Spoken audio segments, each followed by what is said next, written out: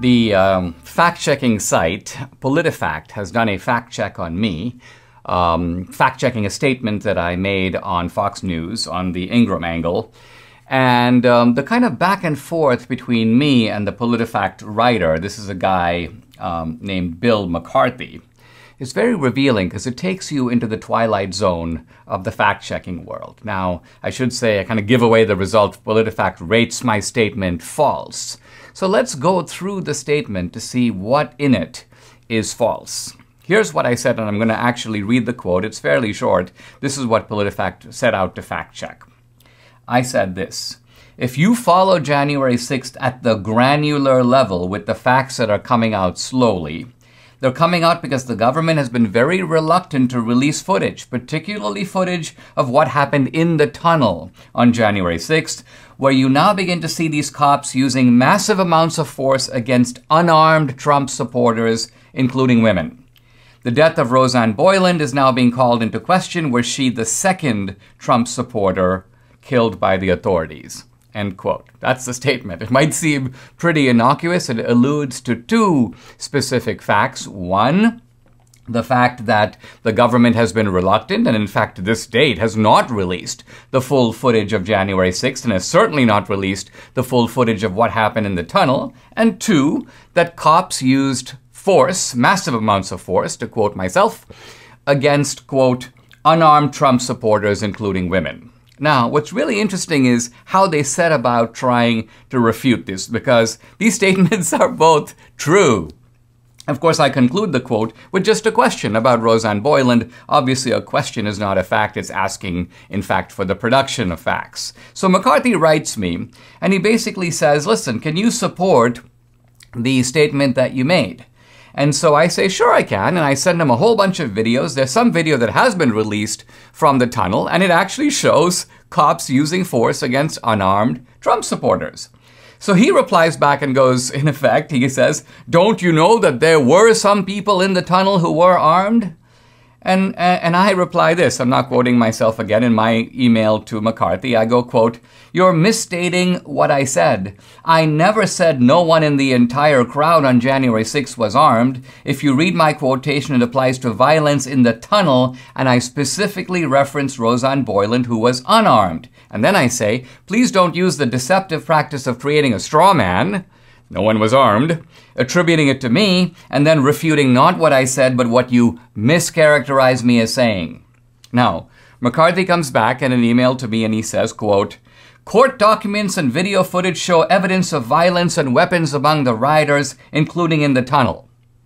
Now think about this for a minute, because notice that he's not refuting anything that I said. I say the police are using violence against unarmed Trump supporters. He's coming back and saying, well, there were other guys who were armed. So I tell him this. This is what I say. I'm quoting now. Quote, if I say the Capitol Police used force against unarmed protesters like Boyland, this is not refuted or disproved by showing that other protesters were armed. And because I'm assuming I'm dealing with a moron, I say, this is a well-known logical fallacy. And then I explain the fallacy to him in kind of excruciating detail. I say, look, police officer A attacks unarmed protester B, but protester C had weapons. And I say, look, the second clause, that protester C had weapons, doesn't refute the first one. It could still be true, in fact it is true, that the police did in fact attack unarmed protesters. So, I don't know if McCarthy got the point. What I do know is I said, listen, if you want more proof that the police attacked unarmed people, contact attorney Joseph McBride. By the way, I'm going to have McBride on the podcast tomorrow. I said he has all kinds of court filings pointing out that his client, other clients, multiple eyewitnesses saw the police attack unarmed protesters. And so there's plenty of corroboration for what I said. You can disagree with what I said, but that's not the same thing as claiming that it's false.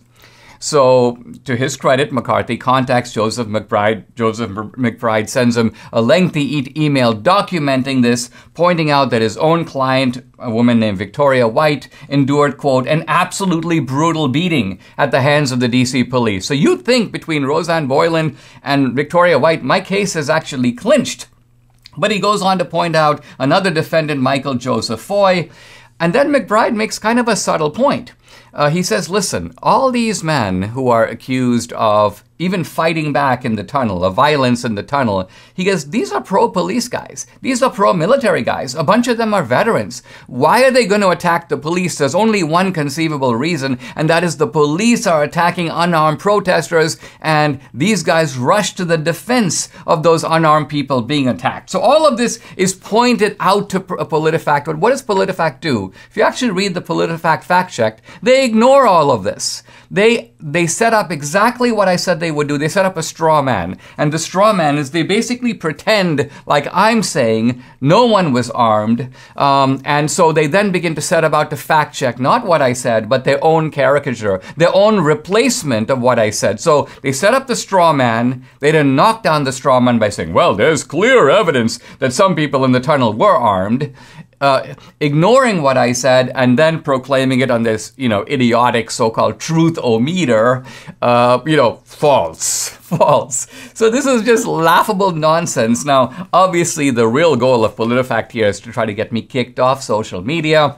But of course, I'm way too smart for them, because the moment I realized that they were fact-checking me on this, I pulled the clip down off of Facebook. I pulled the clip down off of YouTube. So guess what? They can't ban me because there's no clip. So PolitiFact's so-called fact-check ends up going off not with a bang, but with a whimper, poof, because there's nothing to ban me over. But these people are frauds. Their fact-checks are frauds. Bill McCarthy's a fraud. And I think I've given enough facts here to make my point that we're dealing here not with PolitiFact, but politifiction.